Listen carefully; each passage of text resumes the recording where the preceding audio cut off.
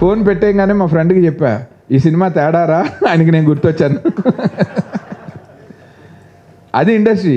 ఇందులో నేను ఆయనతో ఒక మాట షేర్ చేసుకోలేదు, ఆయన్ని నేను దెప్పిపడవలేదు, ఆయన్ని సాధించలేదు. దానివల్ల ఆయన పాపం చనిపోయే వరకు నాతో సినిమా తీయాలని ప్రయత్నం చేస్తూనే ఉన్నాడు ఆయన.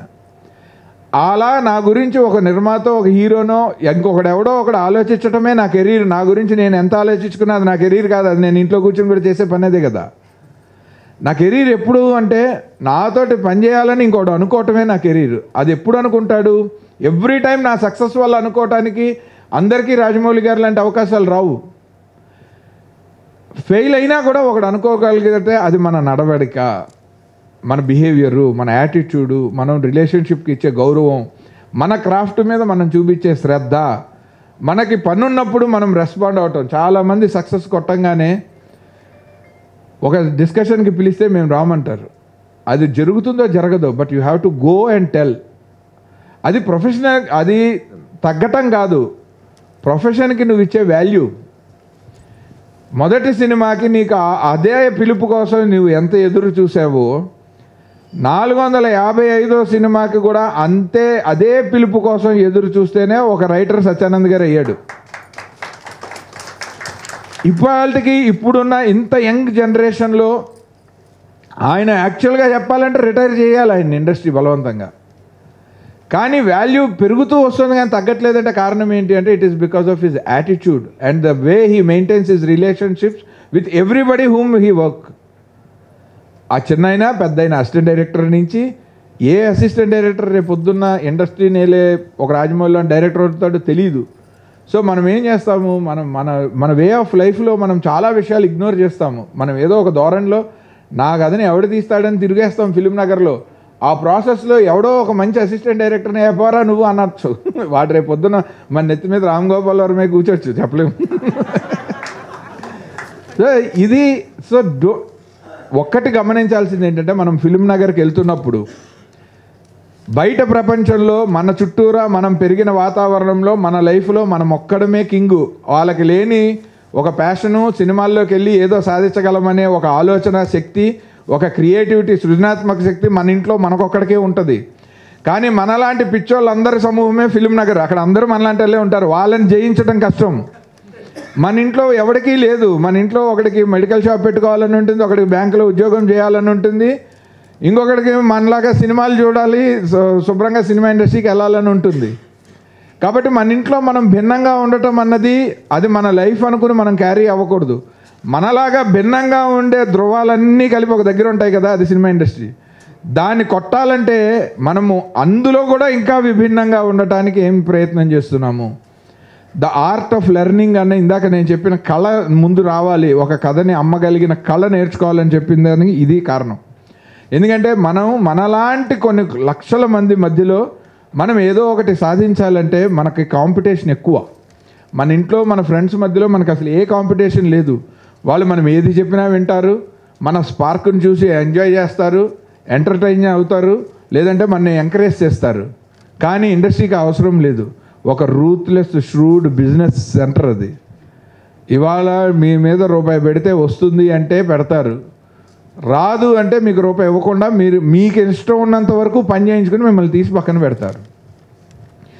ఆ పని సక్సెస్ అయ్యి ఇంకోటెవడో గుర్తించి మీకు మళ్ళీ ఇంకో పావులోనో రూపాయో నెమ్మదిగా మీ మార్కెట్ రేట్ని పెంచుకుంటూ వెళ్ళాల్సిందే తప్ప యూ కెన్ నెవర్ డిమాండ్. ఈ ఇండస్ట్రీకి ఇంకొకటి గుర్తుపెట్టుకోవాల్సింది, చాలామంది రచయితలే కాదు, ఇది జనరల్గా ఏ క్రాఫ్ట్ అయినా సరే ఇండస్ట్రీలోకి వచ్చేటప్పుడు గుర్తుపెట్టుకోవాల్సిన విషయం ఏంటంటే ఇది మనకిష్టమై వస్తున్నాము, వాడు మన పిలవట్లే. ఇక్కడికి వచ్చాక ఎంతమంది డిమాండ్ చేస్తారు, అరే నేను కథ చెప్తాను నువ్వు ఎందుకు తీసుకోవాలంటే, నేను ఎందుకు తీసుకోవాలని నేను అడిగితే నీ ఆన్సర్ ఏంటి? నాకు అవసరం లేదు. నాకు ఈ మధ్య కాలంలో రచయితలతోటి నాకు గొప్ప ఇంట్రాక్షన్ వచ్చింది. ఎందుకో చెప్తా, ముందు ఫన్నీగా చెప్తా. నేను అమెరికా నుంచి వచ్చిన తర్వాత గీతా ఆర్ట్స్లో అల్లు అర్జున్ గారికి ఒక కథ చెప్తే ఆయనకు బాగా నచ్చి, ఇది సినిమా అవడానికి కొంత టైం పడుతుందండి, ఈ కథ నేను డెఫినెట్గా నాకు నచ్చింది, నేను తీస్తా, ఎప్పుడు తీస్తానో ఇవాళ అర్జెంటుగా చెప్పలేను, ఈ మధ్యలో మీరు ఏం చేస్తారు సార్ అన్నారు.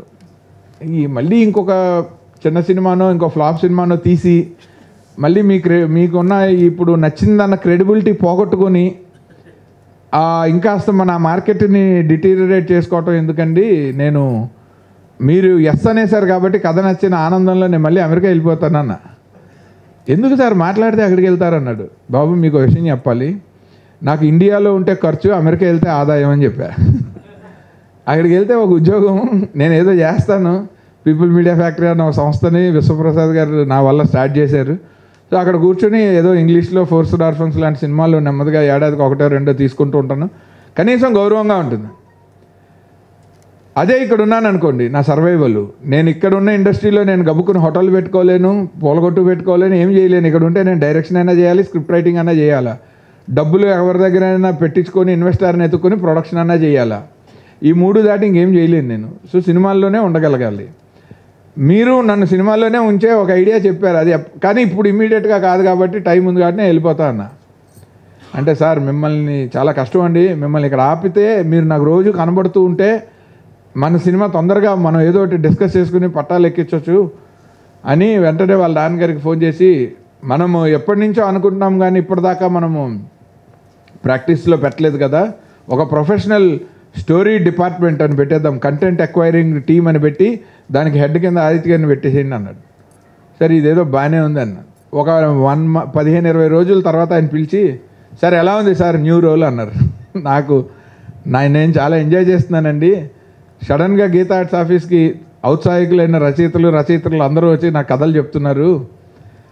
యాక్చువల్లీ నేనేమో నాకు నచ్చిన కథ, నేను ప్రొడ్యూసర్గా నేను సినిమా తీయను కాబట్టి నాకేం రిస్క్ లేదు, వినడం ద్వారా నెక్స్ట్ జనరేషన్ కథలు ఎలా ఆలోచిస్తున్నారు, వాళ్ళ మైండ్ సెట్లు ఎలా ఉన్నాయని నాకు నాలెడ్జ్ వస్తుంది, నేను అప్డేట్ అవుతున్నాను. కానీ దీనికి నాకు డబ్బులు ఇచ్చి ఎందుకు పెట్టుకున్నారు మీరని నాకు అర్థం అవ్వట్లేదు, ఇదేం బిజినెస్ అని అడిగాను నేను.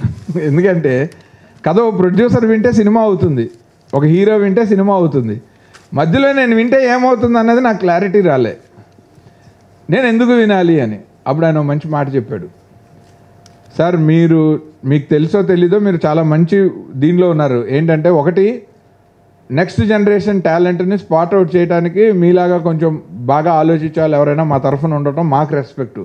2, మేము షూటింగులు చేస్తూ మేమున్న మూడ్లో మేమున్న మైండ్ సెట్లో ప్రతి కథని మేము త్రూ అవుట్ ఎంజాయ్ చేయలేకపోవచ్చు మాకున్న ఒత్తిడిలో. ఎందుకంటే మా రేంజ్ హీరోలుగా మా రేంజ్ పెరుగుతున్న కొద్దీ మా మీద స్టేక్స్ పెరుగుతాయి, ఎక్స్పెక్టేషన్స్ పెరుగుతాయి. అండ్ ఎప్పటికీ మేము ఒక ఆర్టిస్ట్ లాగే ఆలోచిస్తాం. కానీ ఒక డైరెక్టర్ ఉండి ఈ ఆర్టిస్ట్ ఇది చేస్తే బాగుంటుందని చెప్పినప్పుడు అంతా మా కెరీర్లు బాగుంటాయండి, అందుకు మిమ్మల్ని పెట్టుకోవడం పిచ్చోళ్ళమే పెట్టుకోలేదు అన్నాడు. Hats off to his knowledge. ఎందుకంటే అలా ఒక స్టోరీ డిపార్ట్మెంట్ స్టార్ట్ అయింది. తర్వాత మా పీపుల్ మీడియా ఫ్యాక్టరీకి వచ్చాను. అప్పుడు నాకు డైరెక్షన్ వచ్చింది అక్కడ ఉండగా. సో మర్యాదగా చెప్పి ఆహా ప్లాట్ఫామ్ స్టార్ట్ అయ్యాక అరవింద్ గారికి చెప్పి, సార్ ఇంకా నాకు డైరెక్షన్ ఆఫర్ వచ్చింది, నేను అసలు ఇండస్ట్రీకి వచ్చింది ఇదే కాబట్టి నేను అది చేసుకుంటానని చెప్పి బయటకు వచ్చి ఒక సినిమా చేశాను. ఈలోపు పీపుల్ మీడియా ఫ్యాక్టరీలో కథలు వినటం ఫస్ట్ నుంచి ఆ సంస్థ మొదలైనప్పటి నుంచి ఉంది కాబట్టి అది చేస్తున్నా.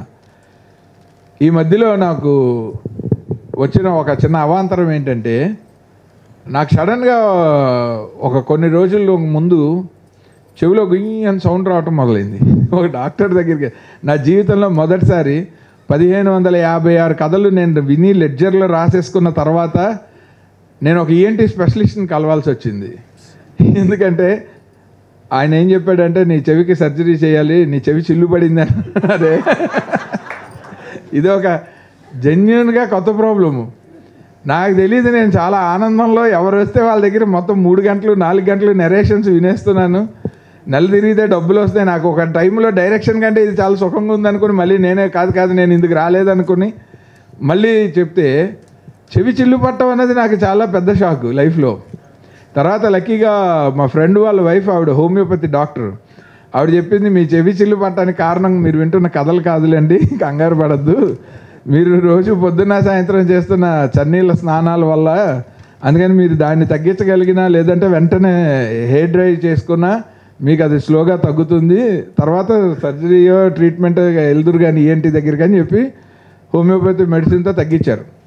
బట్ నేను ఇది సరదాగా చెప్పిన అన్ని కథలు వింటున్నప్పుడు నాకు అర్థమైంది ఏంటంటే, చాలామంది బ్రహ్మాండమైన ఒక థాట్ ఉంటుంది, దాన్ని నా దగ్గరికి వచ్చే టైంకి వాళ్ళు డెవలప్ చేసి ఉండరు. ఫస్ట్ వాళ్ళ మైండ్ సెట్ ఏంటంటే, ఒక థాట్ రాగానే ఇది ఎవరికైనా ఒక ప్రొఫెషనల్కి చెప్పి వాడు ఓకే అంటే కూర్చుని చేద్దాం. ఇప్పుడు కార్పొరేట్ వర్కింగ్ స్టైల్లో ఎవ్వడూ ఓకే అండు. ముందు నేను ఒక కథని ఒక రైటర్ దగ్గర విని అది ఓకే అని ఆ రైటర్కి తిరిగి చెప్పే లోపు నాకు పడుతున్న కాలం కనీసం 4 నుంచి 5 నెలలు. ఏది నేనే అందరికంటే చాలా ఫాస్ట్గా ఆ రైటర్లు అంటే ఉన్న ఇంట్రెస్ట్ వల్ల, కంటెంట్ మీద ఉన్న ప్రేమ వల్ల నేను తొందరగా పుష్ చేస్తేనే కదులుతున్న ఫైల్కి 4-5 నెలలు పడుతుందంటే, ఇవాళ ఉన్న ఈ కార్పొరేట్ వర్కింగ్ సిస్టంలో మనం అరకొరగా ఒక పాయింట్ని పిచ్ చేస్తే, ఒక థాట్ని పిచ్ చేసి ఓకే అంటే తీస్తామంటే, వీళ్ళకి ఏంటంటే ఇప్పుడు సినిమా ఇండస్ట్రీలో కానీ టెలివిజన్ ఇండస్ట్రీలో ముఖ్యంగా ప్రీ ప్రొడక్షన్ అన్నది పోయింది. అందరూ ఒక ఆఫీస్ తీస్తున్నారు. ఇదివరకు కథ ఓకే అయ్యాక ఆ కథకి ఆ దర్శకుడికి ఆఫీస్ తీసేవాళ్ళు. ఇప్పుడు రైటర్కి డైరెక్టర్లకి ఆఫీసులు ఏ ప్రొడ్యూసరు ఫస్ట్ తీయటలే. ఫస్ట్ ప్రొడ్యూసర్ తన స్టాఫ్ని పెట్టుకుని తను ఒక కార్పొరేట్ వర్కింగ్ స్టైల్లో ఒక ఆఫీస్ని ఎస్టాబ్లిష్ చేసుకుంటున్నాడు, అందరినీ అక్కడికి పిలుస్తున్నాడు. సో కొన్ని 100 మందితో పాటు మనం ఆ ఆఫీస్కి వెళ్ళి మన ఐడియాలు పిచ్ చేస్తున్నాము as a writer or director. Pitch చేసినప్పుడు ఆ పిచ్చింగ్లో మనం అరకొరగా ఉంటే తీసి పక్కన పెడుతున్నాడు.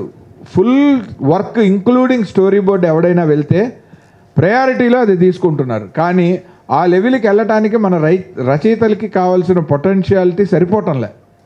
దానికి వాళ్ళు ఇంకొకరి మీద ఆధారపడాల్సి వస్తుంది. 2 లాంగ్వేజ్, తెలుగులో ట్రస్ట్ మీ ఉభయ తెలుగు రాష్ట్రాల్లో ఉన్న ఏ ఒక్క ప్లాట్ఫామ్లోనూ తెలుగు చదివి జడ్జి చేయగలిగిన వాడు లేడు. మోస్ట్ అన్ఫార్చునేట్ థింగ్ ఏంటంటే మనం తెలుగు కంటెంట్ ఇస్తున్నాము, తెలుగు సినిమాలు తీస్తున్నాము, తెలుగు కథలు చెప్తున్నాము, వింటున్నాము. కానీ నాకు తెలిసి మా ప్రొడక్షన్ హౌస్లో నేను మా స్టాఫ్ తప్ప బయట ఏ ప్రొడక్షన్ హౌస్లో అయినా వాళ్ళు ఇంగ్లీష్లో అడుగుతున్నారు స్క్రిప్ట్. ఎస్పెషల్లీ ఒక ఆర్టిస్ట్ కావాలంటే ఇంగ్లీష్లో అడుగుతున్నారు. మన థాట్ ఒక అద్భుతమైన నేటివిటీతో కూడిన తెలుగులో ఉంటే అది దాంట్లో నిన్ను ఒక రసం మనకు అర్థమవుతుంది. కానీ డబ్బులు పెట్టేవాడికి తెలుగు రాదు, లేదా యాక్ట్ చేసేవాడికి రాదు, వాళ్ళకి ఇంగ్లీష్లో కావాలి. అలాగే ఆ ప్లాట్ఫామ్లో డెసిషన్ తీసుకునే సీఈఓలకి ఇప్పుడు అసలు చీఫ్ ఎగ్జిక్యూటివ్ ఆఫీసర్ అన్నది ఒక కార్పొరేట్ జాబ్, సీఈఓ అన్నది ఇండస్ట్రీకి వచ్చింది. అలాగే చీఫ్ ఆపరేషన్స్ ఆఫీసర్ అని సిఓఓ అని వచ్చింది, అడ్మినిస్ట్రేటర్ ఆఫీసర్ అని ఏఓ అని వచ్చింది. ఈ పోస్టులన్నీ మేము మెడ్రాస్లో యాక్టివ్గా ఏడాదికి 192 సినిమాలు తీస్తున్న రోజుల్లో లేవు. 2-3 ఏళ్ళకి ఒక సినిమా తీస్తున్న ఇండస్ట్రీలో ఇప్పుడు ఉన్నాయి. ఎందుకంటే లేయర్స్ ఉన్నాయి. ఇప్పుడు ఒక ఇండస్ట్రీలో ఒక ఐడియా ప్రేక్షకుడి దాకా వెళ్ళాలి అంటే ఇవాళ ఒక సూపర్ స్టార్ సినిమా మన ముందరికి థియేటర్లోకి వస్తుంది అంటే ఇది ఇవాళది అయ్యి ఉండదు, 6 నెలల్లో వేడివేడిగా వచ్చింది అయ్యి ఉండదు, 4-5 ఏళ్ల క్రితం అయ్యి ఉంటుంది. సో అప్పటికి కూడా జీవం ఉన్న కథను మనం ఆలోచించగలగాలి. కొన్ని థాట్స్ మనం హెడ్ ఆఫ్ టైమ్స్ అంటారు, కొన్ని థాట్స్ నాస్టాలజిక్గా ఉంటాయి.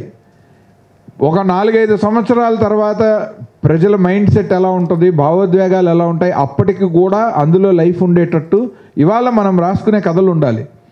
దీని మీద ఎంతమంది రచయితలు కసరత్తు చేస్తున్నారు. ఒక బాహుబలి హిట్ అవ్వగానే నేను దాదాపు 500-600 కథలు అన్నీ ఫోక్లోరే విన్నాను. Just because Baahubali 2 పార్ట్లు super hit అయ్యాయి. వెంటనే ప్రభాస్ చేయడు న్యాచురల్లీ, కానీ ప్రతి వాళ్ళు నేను ప్రభాస్ని మైండ్లో పెట్టుకుని రాశాను అంటాడు. అరే 2 సినిమాల కోసం 7 సంవత్సరాల జీవితాన్ని త్యాగం చేసి ఒళ్ళు హోనం చేసుకున్న ఒక హీరో న్యాచురల్గానే అతను మీరు కెరీర్ని పరిశీలిస్తే ఇమ్మీడియట్గా డబ్బులు వచ్చే ఒక క్విక్ ఫిల్మ్ ఏదైనా చేయాలనుకుంటాడు. అట్లాంటి కథ కదా మనం పిచ్ చేయాలి. వెంటనే నాకు రత్నగిరి వీరుడు అని ఒకటి, సింహబలుడు అని ఒకటి, ఇలాంటి కథలు, మహాబలుడు ఒకటి, రకరకాలు, ఇంద్రప్రస్థపురం అని ఒకటి. ఎక్కడి నుంచి ఏ టైం మనకి టైమింగ్ అన్నది ఇంపార్టెంట్. మనము ఇక్కడ లైట్ వేయాలి అంటే ఆ బల్బు వెలిగే టైం కాదు మనకి ఇంపార్టెంట్, నువ్వు ప్లగ్ ఎప్పుడు పెట్టావు అన్నది ఇంపార్టెంట్. కథ కూడా అంతే. ఆడికి అవసరమైనప్పుడు నువ్వు ప్లగ్ ఇన్ చేసావా నీకు బల్బు వెలుగుతుంది నీ లైఫ్లో, నువ్వు you will become a writer.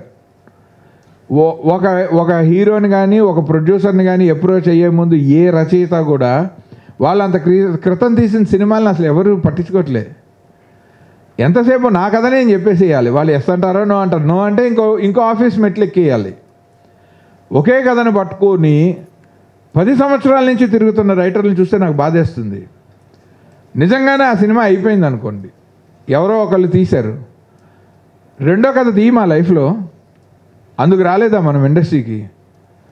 మనం ఒక 30 సంవత్సరాలు ఉండాలి అంటే కనీసం ఏడాదికి ఒకటి చొప్పున 30 సినిమాలు మన పేరు మీద రైటర్గా రావాలి అంటే ఏడాదికి ఒక కథ ఓకే చేయాలంటే యావరేజ్గా 100 కథలు మనం రిజెక్ట్ అయ్యి ఉండాలి. అంటే దగ్గర 30,000 కథలు ఉంటే మనం ఇండస్ట్రీకి అడుగు పెట్టాలి 30 ఏళ్ళు ఉండటానికి.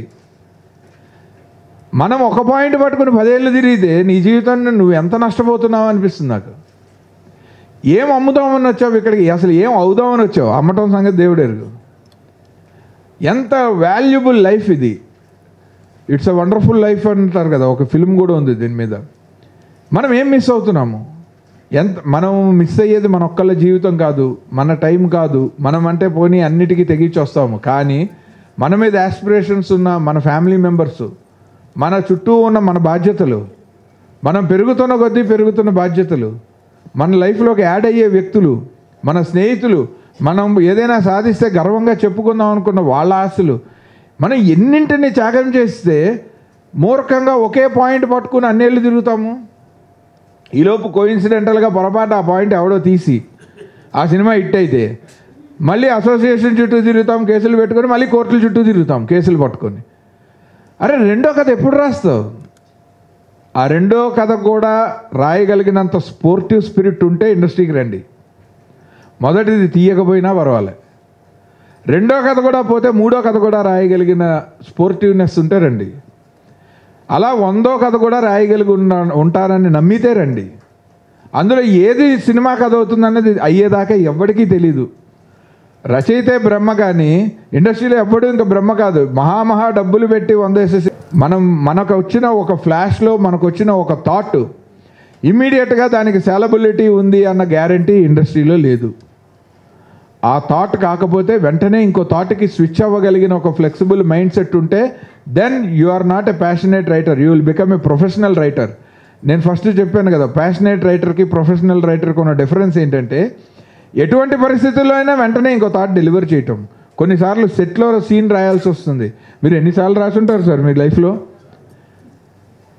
అప్పటికప్పుడు డైరెక్టర్లకి ఒక లొకేషన్ దొరకదు, మనకి డేట్లు ఇచ్చిన ఆర్టిస్టులు దొరకరు, శశాంక్ గారు లాంటి వాళ్ళు బిజీగా ఉన్నారనుకొని వెంటనే అసలు మన ఊహలో లేని ఇంకోళ్ళు ఎవరో వస్తారు, వెంటనే మనం ఆశ్రయించేది రచయితనే. దీన్ని ఏదో ఒకటి చేయండి, దీన్ని ఏదో ఒకటి చేయండి అని.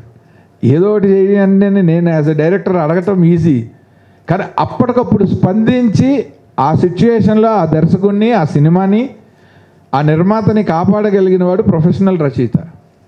ఆ ప్రొఫెషనలిజం మనలో ఉందా లేదా అన్నది మనం చెక్ చేసుకోవాలి.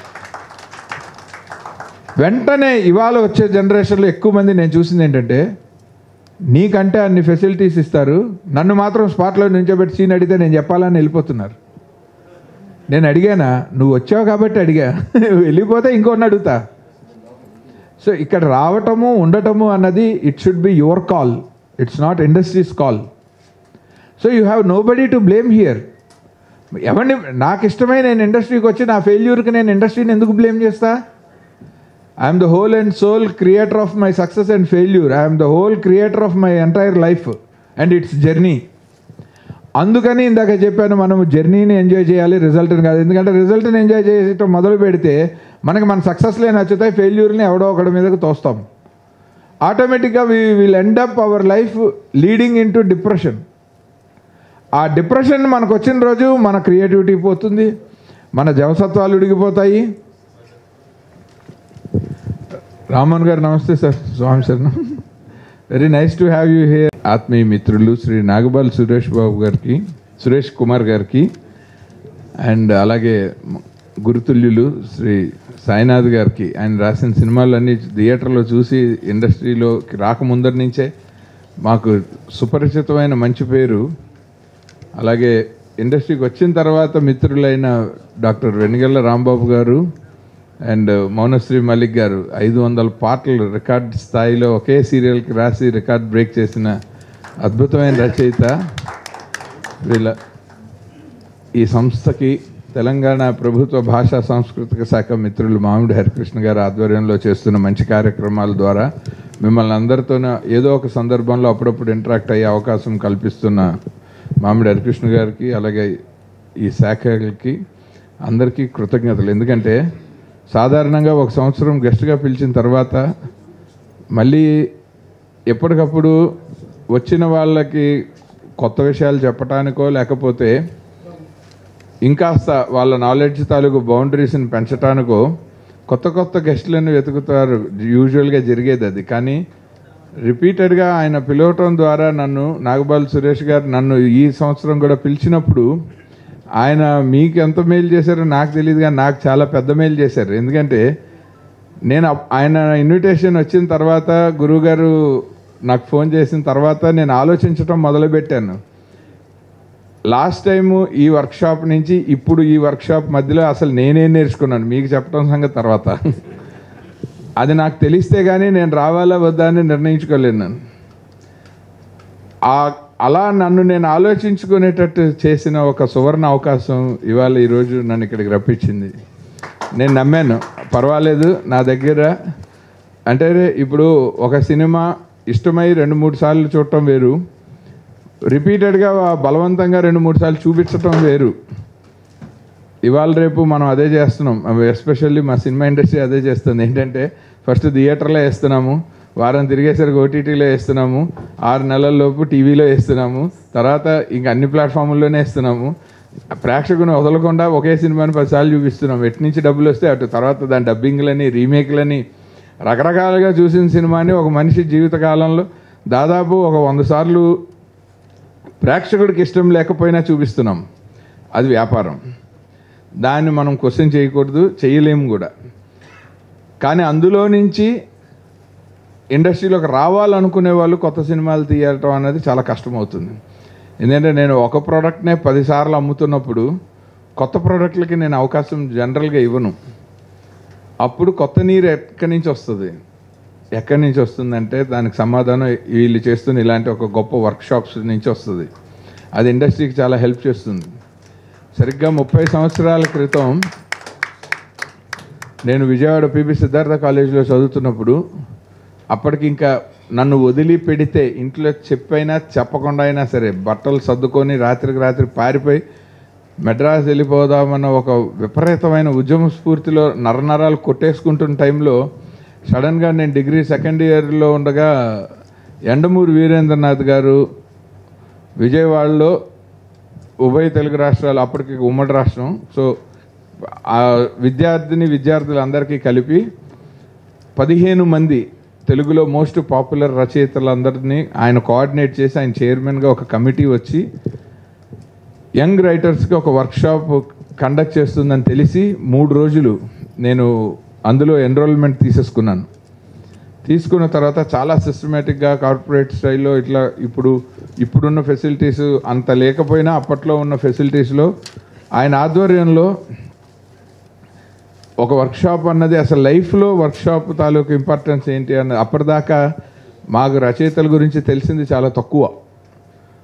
ఎస్పెషల్లీ ఇప్పుడన్నా మీకు డిజిటల్ యాక్సెస్ ఎక్కువ ఉండటం వల్ల మొత్తం ప్రపంచం గురించే తెలిసిపోతుంది అరచేతిలో, కాబట్టి మీకు చాలా ఎక్కువ నాలెడ్జ్ ఉంటుంది. కానీ అప్పుడు ఇంటర్నెట్, కంప్యూటర్ కూడా వాడకంలో, మొబైల్ ఫోన్లు ఏమీ లేని టైంలో మాకు ఉండే నాలెడ్జ్ ట్రాన్స్ఫర్ చాలా తక్కువ. అలాంటి టైంలో ఆయన మాకు ఇష్టమైన రచయితల్ని, నవలా రచయితల్ని, కథా రచయితల్ని అందరినీ తీసుకొచ్చి చేసిన మొట్టమొదటి వర్క్షాపు నాకు నేర్పించింది ఏంటి అంటే నేను రచయితను కాకూడదు అని. ఎందుకంటే నాకేం రాదని అర్థమైంది. అది తెలిసిన తర్వాత నేను డైరెక్షన్ మీద ఫోకస్ చేయటం ఎక్కువైంది. నాకు ఇప్పుడు కూడా నన్ను పిలిచేటప్పుడు వాళ్ళ అభిమానంతో రచయిత, దర్శకుడు అంటే భయంగా ఉంటుంది. ఎందుకంటే నాకు ఒక రచయితతో తిరగటం బాగా ఇష్టం, తిరిగి వాళ్ళ నుంచి ఏదైనా నేర్చుకోవటం బాగా ఇష్టం, వాళ్ళు ఏదైనా మాట్లాడుతుంటే ఒక ప్రేక్షకుడిగా విని దాన్ని జడ్జి చేయటం ఇష్టం. ఇందులో ఈ ఎమోషన్ బాగా పండుతుంది, ఆ ఎమోషన్ బాగా పండుతుందని. నేను ఇది మోడెస్టీ కోసం చెప్పట్లేదు, నిజంగా చెప్తున్నాను. నాకు ప్రేక్షకుడి స్థానంలో కూర్చొని జడ్జి చేయటం చాలా ఇష్టం. ఎందుకంటే నా దృష్టిలో ప్రేక్షకుడు కింగ్, మనం అందరం వాడికి స్లేవ్స్. మీరు కింగ్ పొజిషన్ నుంచి ఈ వర్క్షాప్కి హాజరయ్యి రచయితలు అవ్వాలి, లేకపోతే దర్శకులు అవ్వాలి, ఇండస్ట్రీలోకి రావాలి అనుకోవటం ద్వారా ఒక రాజు పొజిషన్ నుంచి మీరు ఒక బానిస పొజిషన్ని ఏం చేస్తున్నారు అది ముందు గుర్తుపెట్టుకోవాలి అందరూ. ఇక్కడికి వచ్చి కొన్ని లక్షల కోట్లల్లో సెటిల్ అయిన ఒకళ్ళు డబ్బులు సంపాదించి ప్రేక్షకులు నెత్తి మీద పెట్టుకుని దేవుళ్ళలా పూజించే ఆ ఒకళ్ళనో ఇద్దరినో 5గురినో 10 మందినో చూసి మనం వాళ్ళలో అవుదామని భ్రమలు ఎవరికైనా ఉంటే వాళ్ళ ఇండస్ట్రీ ఫిలిం నగర్ వరకు అక్కర్లేదు, ఈ హాల్లో నుంచే నీట్గా వెళ్ళిపోవచ్చు, హ్యాపీగా వాళ్ళ పనులు వాళ్ళు చేసుకోవచ్చు. ఎందుకంటే అది జరగని పని. ముఖ్యంగా రచయితలకు వచ్చేసరికి ప్రాబ్లం ఎక్కడొస్తుందంటే, నేను రావుకొండలరావు గారు, జంధ్యాల గారు, సంగీతం గారు రాయరు, కానీ ఆయన దగ్గర అసోసియేట్గా పనిచేస్తూ నేను పనిచేసిన రచయితల్లో మొట్టమొదట రావుకొండలరావు గారు, తర్వాత అదే సినిమాకి జొన్నవిత్తులు గారు, అదే సినిమాకి ఆ తర్వాత సినిమాకి జంధ్యాల గారు, ఆ తర్వాత డివి నరసరాజు గారు, ఆ తర్వాత మన సిరివెన్నెల సీతారామ శాస్త్రి గారు, వేటూరు గారు పాటల విభాగంలోకి వచ్చేసరికి వెన్నెలకంటి గారు, వాళ్ళ దగ్గర నుంచి నేను అసిస్టెంట్ డైరెక్టర్గా నా జర్నీ స్టార్ట్ అయ్యి ఈ రచయితలందరినీ చూసిన తర్వాత ఒక్కొక్కళ్ళ అనుభవంలోంచి ఆ తర్వాత హైదరాబాద్కి వచ్చిన తర్వాత పరచూర్ బ్రదర్స్, సత్యానంద్ గారు, మోస్ట్ రీసెంట్లీ విజేంద్ర ప్రసాద్ గారు, ఈ మధ్య ఎస్పెషల్లీ కోవిడ్ టైంలో మరీ ఎక్కువ, ఇలా ఒక్కొక్క పబ్లిక్లో విపరీతమైన పేరు ప్రఖ్యాతలు సంపాదించుకున్న ఒక్కొక్క లబ్ధ ప్రతిష్ఠుడైన ఒక రచయిత ద్వారా రచయిత్రులు కూడా ఉన్నారు. బలభద్రపాతం రమణి గారు, ఎద్దనపూడి సులోచనారాయణ గారు, వీళ్ళతో అందరితో ఏదో ఒక సినిమా కోసం ఒక సిట్టింగ్లో కుప్పిలి పద్మ గారు, వీళ్ళతో ఏదో ఒక రకంగా ఇంటరాక్ట్ అవుతూ ఉండటం వల్ల నేర్చుకున్న విషయాలు ఏంటంటే, నాకు యాజ్ ఎ డైరెక్టర్ నాకు నిర్మాత ఉంటాడు, ఒక కెమెరాని ఇస్తాడు, నేను చెప్పిన ఆ రైటరు ఇచ్చిన స్క్రిప్ట్లో నుంచి నాకు కావాల్సిన ఆర్టిస్టులను ఇస్తాడు, అడిగిన లొకేషన్ ఇస్తాడు, లేదా ఇవ్వకపోతే ఫైటింగ్ చేస్తామో ఎక్కడో అక్కడ కాంప్రమైజ్ అయ్యి ఇంకో దగ్గరికి మారుస్తాం. మొత్తం మీద నాకున్న ఫెసిలిటీస్ ఒక 150 మంది టీం ఉంటారు. లైక్ అన్ని డిపార్ట్మెంట్లు 24 క్రాఫ్ట్ల నుంచి అసిస్టెంట్ల దగ్గర నుంచి నా దగ్గర అన్నీ సమకూర్చి నువ్వు డైరెక్ట్ చెయ్యి అంటారు. నాకు తెలిసి అది చాలా ఈజీ. కానీ ఇవేమీ లేకుండా ఇవన్నీ జరిగినట్టు ఊహించుకుని మొదట శ్రీరామానో, లలితాదేవి అయి నమహానో, ఓం గణపతి నమహానో, లేకపోతే ఎవరి ఇష్టదేవతలని వాళ్ళు మొదట అక్షరం పెట్టి కాగితం మీద ఓ వైట్ పేపర్ మీద గదిలో కూర్చుని, అప్పటికి ఇంకా డబ్బులు కూడా ఇవ్వడు నిర్మాత. మా దగ్గరికి వచ్చేసరికి చేతిలో చెప్పుకోవడానికి ఒక నచ్చిన స్క్రిప్ట్ ఉంది కాబట్టి డబ్బులు ఖర్చు పెడతాడు. కానీ రచయిత రాసే టైంకి స్క్రిప్ట్ చేతిలో నచ్చిన స్క్రిప్ట్ లేదు కాబట్టి అది రాయటానికి ఆయన కూర్చున్నాడు కాబట్టి ఆ డబ్బులు కూడా ఇవ్వడు. రాయమని చెప్తారు, రాసిన తర్వాత అది ఓకే అవుతుందో తెలియనప్పుడు రాయటం చాలా కష్టం. మాకందరికీ వచ్చేసరికి అది ఓకే అయిపోయి ఉంటుంది, ఒక హీరో దగ్గర ఒక ప్రొడ్యూసర్ దగ్గర ఓకే అయిన తర్వాత మేము దాన్ని ఎలా తీయాలన్న దాని మీద ఎక్సర్సైజ్ ఉంటుంది. కానీ రచయిత రాసేటప్పుడు అసలు ఏ ఫెసిలిటీస్ ఉండవు ఎక్సెప్ట్ 4 గోళ్ళు, అతని ఇంట్లో కష్టాలు, అతని జీవితంలో అతన్ని ప్రోత్సహించేవాళ్ళు, నిరుత్సాహపరిచేవాళ్ళు, అతని వెనకాల అతని విజయాలు, అతని అపజయాలు, అతను ఎక్కిన మెట్లు, అతను పడిన కష్టాలు, అతనుకున్న అప్పులు, లేకపోతే అతను చెల్లించవలసిన పేమెంట్లు.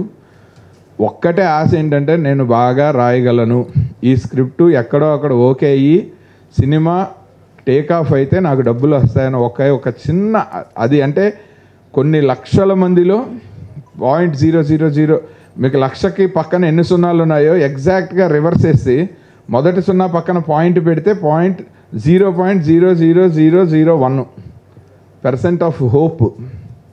ఆ హోపు కాగితం మీద పెన్ను పెట్టించి ఎక్కడో ఒక ర్యాండమ్ శూన్యంలో నుంచి క్రియేట్ చేయాలి. అందుకే నేను ఎప్పుడు రచయితను బ్రహ్మదేవుడు అంటాను. ఎందుకంటే ది క్రియేట్, మేమేం చేయాలో వాళ్ళు క్రియేట్ చేస్తారు. వాళ్ళు క్రియేట్ చేయటానికి వాళ్ళకి ఉండేది మాలాగా పక్క నుంచి నాకన్నా ఒక ఆర్టిస్ట్ వచ్చి వా ఏం సీన్ సార్ ఇది అంటాడు, నాకు సిగ్గేస్తుంది. ఆ సీన్ మాది కాదు, రాసిన రచయితది. అంటే ఆ క్రెడిట్ ఎవరికి ఇవ్వాలి? రచయితకి దక్కాల్సిన గౌరవం అది.